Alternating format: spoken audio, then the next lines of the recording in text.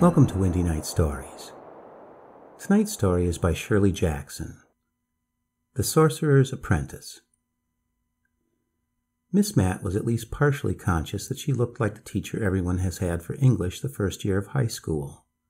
She was small and pretty in a rice powder fashion, with a great mass of soft dark hair that tried to stay on top of her head and straggled instead down over her ears. Her voice was low and turned pleading instead of sharp. Any presentable 14-year-old bully could pass her course easily. She had read Silas Marner aloud almost every day for the past 10 years, marked tests in a dainty blue pencil, and still blushed dreadfully at the age of 34. The year she was 28, she had gone from New York to San Francisco through the Panama Canal with 2 other teachers from her high school, gym and general science, but none of them had found husbands. With her meekest expectations still unsatisfied, Miss Matt lived quietly alone in an inexpensive 2-room apartment, with a tiny kitchenette and a Cézanne print over the sofa. She knew her landlady fairly well. They had a cup of tea together occasionally, 2 refined ladies, in the landlady's first-floor apartment. But in the 6 years she had lived in her apartment, Miss Matt had not met any of her other neighbors. On Wednesday afternoons, freed early from the high school, Miss Matt came home and straightened her apartment and washed her hair, and then, her head wrapped in a towel, wearing a Chinese silk housecoat, Miss Matt sat down with a peaceful cup of tea and played an afternoon of Fawn and the Sorcerer's Apprentice on her small, portable photograph. Sometimes, when it had been a hard day at school and the future looked unusually dark, Miss Matt would permit herself to cry luxuriously for half an hour. Afterwards she would wash her face and dress and go out to some nice restaurant for dinner. Miss Matt was crying on the afternoon that Krishna came to see her. There was a sudden vigorous knock on the door, and while Miss Matt was still holding her handkerchief before her in surprise, the door opened a little and a small, pretty head looked curiously around the edge of the door and stayed, regarding Miss Matt. After a minute, Miss Matt walked over to the phonograph and turned off the Sorcerer's Apprentice, averting her head so the tears were not completely visible. "Were you looking for me?" Miss Matt asked finally, then added, "Dear," as the visitor was undeniably a female child. "Marion said I could come in here," the child said. Miss Matt collected herself and touched the handkerchief delicately to her eyes. "What did you want me for?" she asked. It was the first time in years Miss Matt had spoken to a child younger than the first year of high school, and she felt free to end the sentence with a preposition. The child opened the door wider and slipped through, closing it behind her. She was carrying a large album of phonograph records, which she deposited carefully on Miss Matt's maple end table. "Are those your records?" Miss Matt asked hesitantly. "Marion said I could come and ask you if it was all right for me to play them here on your phonograph," the child said. "What's that?" She pointed at Cézanne. "It's a picture," Miss Matt said. "We have pictures too," the child said. "We have pictures of my daddy." "Won't you sit down?" The child turned and looked at Miss Matt for a long minute. "All right," she said finally. "What's your name?" "Miss Matt," Miss Matt said. "You may call me Miss Matt." "Mine's Krishna," the child said. "Krishna." Miss Matt sat down and picked up her cup of tea. "Krishna?" "Krishna Raleigh," the child said. "I'm 6 years old and I live just downstairs and right underneath here." Both she and Miss Matt looked down at the floor. And then Krishna went on. "Marion said I could come and play my records here." "Who is Marion?" Miss Matt asked. "And why should she give you permission to come up here?" "That's my mother, Marion," Krishna said impatiently. "I think it's all right." Miss Matt tried to make her voice sound a little doubtful, as though she felt enough authority to deny Krishna if she wanted to. But she realized almost immediately that all Krishna thought was that possibly Miss Matt did not own the phonograph either. "What records are they?" Miss Matt asked quickly. "My daddy's records," Krishna said proudly. "My daddy made them for me and Marion, and you can listen to them if you want to." Miss Matt stood up and reached for the album, but Krishna said, "I'll do it," and ran across the room to put an arm protectingly over the album. "They're my records," she said. "May I look at them?" Miss Matt asked coldly. "No," Krishna said. She opened the album lovingly and took out the first record. "This is my daddy playing the piano," she said. "Take that other record off the phonograph." Miss Matt went silently and removed the Sorcerer's Apprentice and changed the needle while Krishna stood by, impatiently holding her record. "I play the phonograph all the time at home, but now it's broken," she said. "So Marion said I could come and ask you if you would let me hear my daddy's records." The edge of Krishna's chin came just to the level of the turntable. She was forced, reluctantly, to yield the record to Miss Matt to have it put on the phonograph, and Miss Matt inspected it carefully, turning it over and over before she placed it onto the turntable. It was a private recording, labeled Town Hall, and then, in ink underneath, James Raleigh, Shostakovich Polka, June 1940. The other side was smooth and ungrooved. Miss Matt ran her hand over it before she set it down. "Come on," Krishna said finally. "This record has where my daddy talks on it." She waited, her face just at the edge of the phonograph, and when Miss Matt started to put the phonograph arm down on the record, Krishna giggled and said, "These records start from the inside, dopey." Miss Matt put the arm down at the center of the record and waited.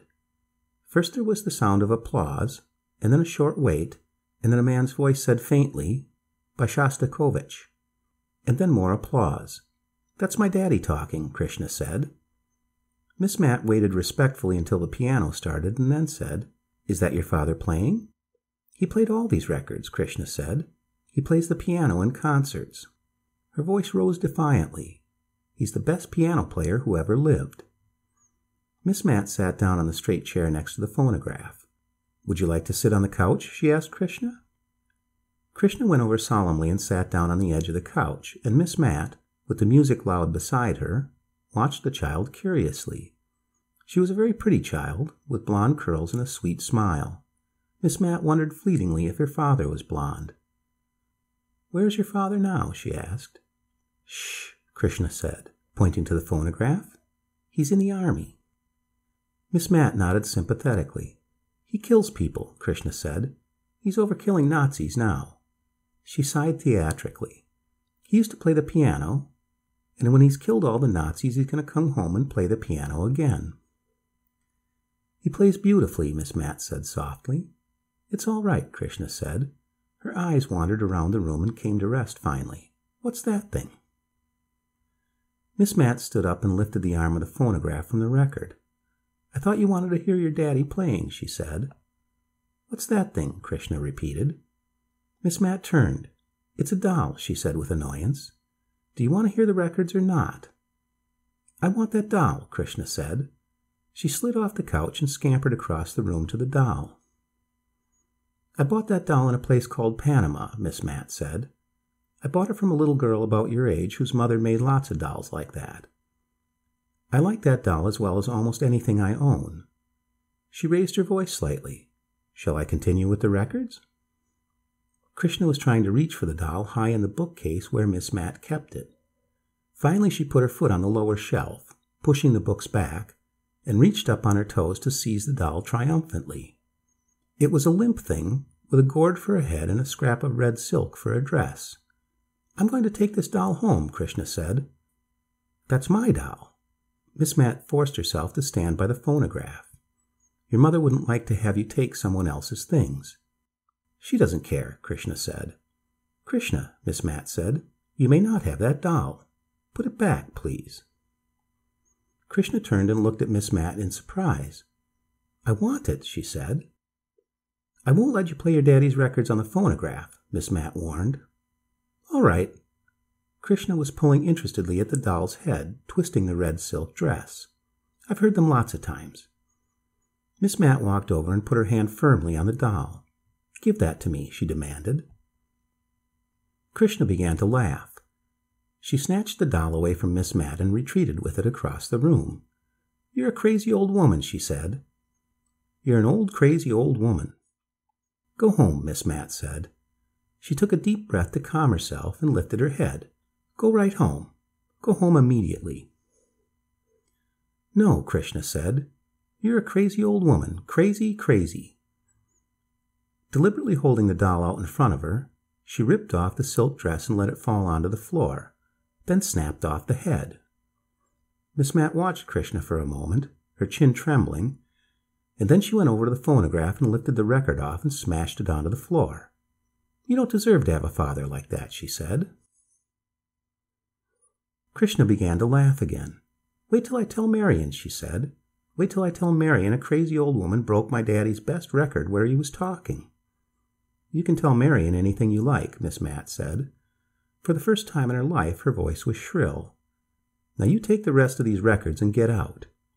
She seized Krishna quickly by the shoulder, pinching as hard as she could, and began to push her toward the door, slapping her hands to make her drop the pieces of the doll. Krishna, still laughing, clung stubbornly to the door frame, bracing her feet against Miss Matt's furious shoving.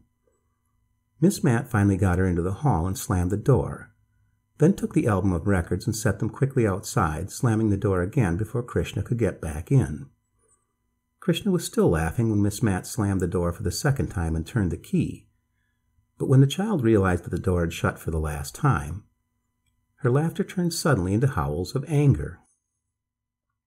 Miss Matt, leaning against the door on the inside, distinguished the phrase, repeated over and over, "I want that doll." Finally, Miss Matt heard the crying fade away toward the stairs, and the child's voice crying, "Mommy, make her give me that doll." I've got to hurry, Miss Matt thought. She stepped quickly around the broken record on the floor to the broken doll, scooped up the dress and then the other pieces, and hesitated, looking around. Finally, she went to the kitchenette and opened the cupboard under the sink, and put the pieces of the doll behind the boxes of soap and dusting cloths. I'll tell them that awful child did it, she was thinking. If I hurry, I can say that child did it all. Still hurrying, she took a brush and a dustpan and went back for the broken record. It had shattered into small pieces, and it took Miss Matt a few precious seconds to gather them up in the dustpan. I'll tell them I'll sue, she was thinking. She emptied the dustpan into a paper bag and put the bag into the sink cupboard with the doll. And then, her house straightened, with no sign left of Krishna's presence, she fluffed up the pillows on the couch and went into her little bedroom, where she dressed hurriedly and carelessly, repeating to herself incoherently, "I'll tell them the child did it. I'll say I'll sue." She pulled on a hat over her still damp hair, tucking the straggling ends up under the hat and holding them there with many hairpins. When she put her coat on, she turned up the collar and ducked her head down so her face would be hidden. Then she picked up her pocketbook and went out, closing the door behind her quietly. Go to the movies where it's dark, she was thinking. When she got down the first flight of stairs and was near the door of the apartment directly under hers, she hesitated for a moment before she ran down the hall to the next flight of stairs. Come back later, she thought, when they're all tired of looking for me. The end.